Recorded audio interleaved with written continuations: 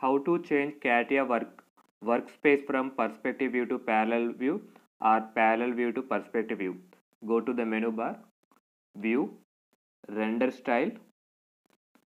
In that last one is parallel view. With the help of pan tool, you can move the object from one location to another location. This object moves parallel to with respect to Catia workspace. For example, go to the view, rendering, render style, perspective view. When you're moving object from one location to another location, this object rotate with respect to workspace. This is the difference between parallel view and perspective view. In the parallel view, the object moves exactly parallel to workspace. In the perspective view, tilted with workspace.